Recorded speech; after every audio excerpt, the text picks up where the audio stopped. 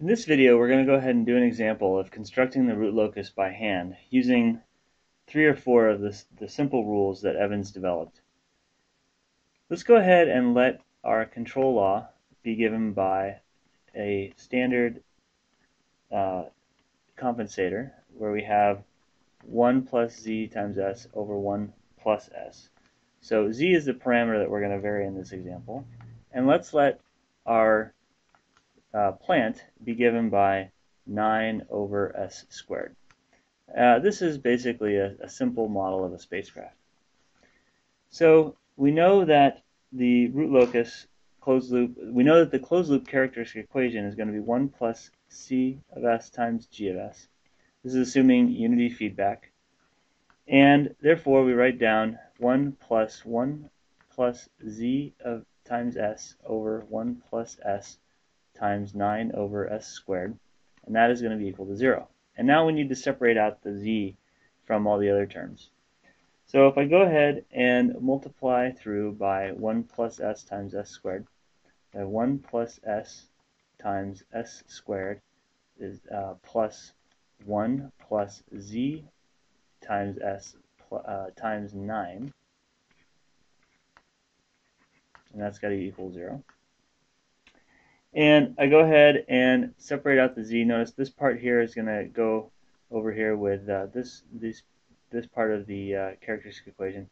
So I end up with s squared plus s to the third plus 1 plus 9s times z is equal to 0. So here's the parameter that we're going to vary. Now I divide through, and I end up with 1 plus z times 9s all over s to the third plus s squared plus 1 is equal to 0. So this is the transfer function that I want to look at so that I can find out what's going to happen as I vary z, and I'm going to find out what happens to the poles of this system. So first we know from rule number 1 that we start at the poles and end at the zeros. So in this case, using MATLAB, I can find that the poles are equal to minus 2.5, and these are all approximate numbers, and 0.7 plus or minus j times 1.76, and then that's a set of things. And the zeros are just 0, and then there's actually 2 at infinity. So I'm going to have, I'm going to go from some poles here to all 3 of these zeros. So rule number 2 tells us that there's a branch of the root locus on the real axis between the 0 at s equals 0 and the pole at s equals minus 2.5. And this comes from the rule because there's a branch of the root locus on the left-hand side of an odd number of zeros and poles. So in other words, if I plot the real part here versus the imaginary part here, and I look at there's a 0 there, there's a pole there. If I'm to the right over here, there's an even number of poles and zeros. On my if I'm on the left over here, there's an even number of poles and zeros. But when I'm in between this pole and this 0, then there's an odd number of poles to my right-hand side. So I would say, okay, there's a branch of the locus there. By the way, the other poles so far are out over here. Rule number 3 tells us that there are asymptotes, and the center of asymptotes is given by alpha, which is I take the sum of the poles minus the sum of the zeros, and I divide that by the number of poles, finite poles, and subtract the number of finite zeros. So up here, the number of finite poles is 3, and the number of finite zeros is 1, so I get 2 there. So I add up all the pole locations, so that's minus 2.5, and then I add up all the real parts of the zeros, so and then subtract, so I get minus 0.7 plus 0.7, and then divide the whole thing by 2, and I end up with, after some rounding error, I end up with minus 0.5. Finally, Rule 3 tells us that we can calculate the angle of the asymptotes by looking at 180 degrees plus 360 degrees times L minus 1 all over 2. And L here is going to go from 1 to 2, where L is the number of, is this number here. It's n minus m. So I get, and that means that L is 1 here. So I get 1 at 90 degrees. And when L is 2, we see that I get 1 at 270 degrees. So going back to my root locus here, I've got at minus 0.5, that's alpha. There's going to be an asymptote that departs at, that's 90 degrees there, and then 270 degrees there. Now we can look at rule number 4, which talks about the angle of departure for the root locus from a given pole. So let's go ahead and look at one of the poles with positive real part, and I'll put that here. So that's going to be at 0.736.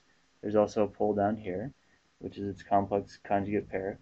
We have they're at minus 1.76 and at plus 1.76. And I have a 0 here, and I've got a pole out here at minus 2.47. And what I have to do now is draw the angles from every pole and every 0 to the pole that I'm interested in looking at in terms of its angle of departure. And we call these angles from poles to the pole, we call those phi. I'll call this phi 1. This one is phi 2. And this is, we use psi, so this is psi 1. And I can go ahead and calculate these angles. Obviously, phi 1 is just 90 degrees because I've got, if I draw this line a little straighter, if you just go 90 degrees up because they're conjugate pairs. And we can calculate phi 2. It's just the atan of the opposite divided by the adjacent. And so I have to take the real part of this and then, the imaginary part of this pole and then add the real part of the pole to the real part of the second pole here. So when I write all that down, I end up with the arctangent of 1.76 over 2.47 plus 0.74, and that comes out to 28.6 degrees. And I can calculate psi 1 in a similar way. I get the arctangent of 1.76, that's the vertical distance, this distance right from here to here, and then I need this horizontal distance, which is 0.736, and that comes out to be 66.6 degrees. I can write down the angle of departure is equal to the sum of all of the psi's minus the sum of all of the phis, except for there's no angle associated with this particular pole. And then I subtract 180 and I subtract 360 times L minus 1. And here L is just 1. So in this case, what I end up with is 66.6 degrees minus 90 degrees minus 28.6 degrees minus 180 degrees. And I end up with, in this case, minus 232.07 degrees. And so that's an angle negative that way. I can go ahead and make that positive. That's the same as a positive angle, or take, say, 360 degrees plus minus 232.07, and I end up with 127.9 degrees. So what that angle is, if I were to draw in here, say, that's that angle right there. That's the angle of departure for the root locus. And so what we see is that it's going to go, and then it has to go to an asymptote. So it's probably going to go to this one here. So it's just going to come up and go off like that. Now, for the angle of departure from the other poles, we can look at, say, this one.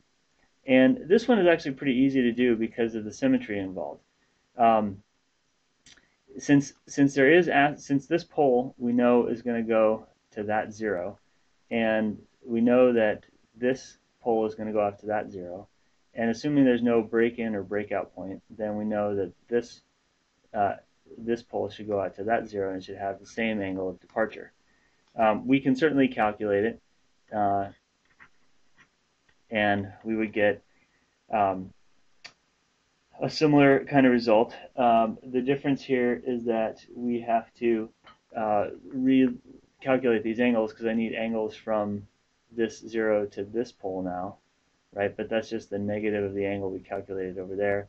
This is going to be negative 90 degrees, and again, negative of the angle that we calculated there. So we end up with minus 66.6 degrees minus 90 degrees minus 28.57 degrees, and then we have to subtract 180 degrees and subtract 360, but then here L is 2, and we end up with minus 487.9 degrees, which again, if we add 360, that gets us to minus 127.9 degrees, or if we add another 360, we get 232.1 degrees. And so this and this obviously are the same, only opposite in direction. So a positive angle is counterclockwise, a negative angle is counterclockwise. All right, finally, the last thing that we can do is go ahead and look at the angle of arrival for these, and we know that this only works for finite zeros. So we look at the angle of arrival for this pole here, and again we have to add up all these angles. But it's clear that these angles are the same, so those are just going to, but negative, so they're going to cancel each other out, and we only have to worry about this one. Well, this angle is just 0, so we end up with 0 minus psi 1 minus psi 2, which that whole thing is equal to 0, plus 180 degrees, so we get 180 degrees, which all that means is that as this thing is coming in, the angle from some point over here, say there, that's 180 degrees. So finally, we can go ahead and draw the entire root locus as we've calculated it, and we end up with, and here's my hand sketch, and then we'll go ahead and do this in MATLAB so you can see the difference. And here's the imaginary part. So I have real, imaginary. We had a pole out here. We had a pole, its conjugate pair there, a 0 there. We had a pole here. We said that the angle of asymptotes was at minus 0, or sorry, the center of asymptotes is at minus 0.5. We go ahead and draw in the asymptotes. Not very good asymptotes. And we know the angle of departure was 128, so this is going to go off like that. This one's going to go off like that, and there's root locus from here along the real axis to that 0. So let's go ahead and compare that in MATLAB.